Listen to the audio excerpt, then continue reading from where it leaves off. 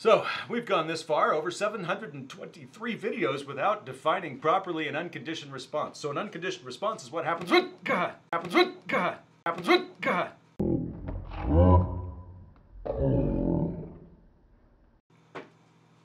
Yeah.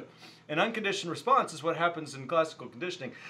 It is the stimulus that you don't need to learn anything about. Often, specifically, an unconditioned responses often are referred to as a reflex. So when my wonderful business partner and colleague smacked me in the gut, there was an operant response along with that one, but you hear the guzz. So those are great.